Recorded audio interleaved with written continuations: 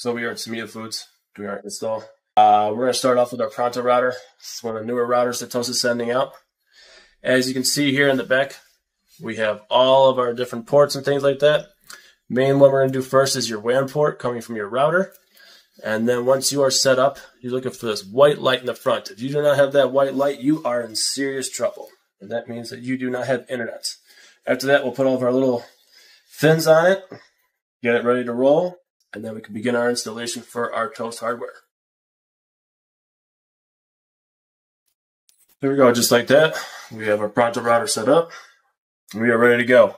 First things first, you have your Toast 8-port switches. Absolutely wonderful, because you can go down the Pronto dashboard and see everything that is going on with those at a glance, without having to physically be on site. Next thing you're going to have is your Pronto access points. We're going to be broadcasting our network for our handhelds that we have in these boxes right here.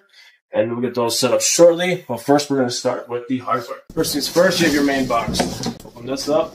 Inside, you will have your beautiful Toast Flex, our payment device, power brick, and Ethernet cables. Then our goodie bag from Toast, which has screwdrivers and zip ties for us to utilize. This Toast Flex also has a guest-facing display, allowing for customer signatures on the other end. Right here, we have our cash drawer. With this, we're also going to have, you're going to see your cable and keys on the left-hand side.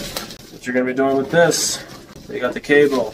Be very careful with this cable, because if you break the prongs on the, what looks like a telephone cord, you are not going to be able to insert it into the printer or the drawer. When you're first doing these cables, what you're going to have is, one of the ends has a blue and white, gray and white dots on one end, and it's fully black on the other. The fully black side is going to go into the bottom of the cash drawer. The blue and white side is going to go into the bottom. Open this up. What we're going to have inside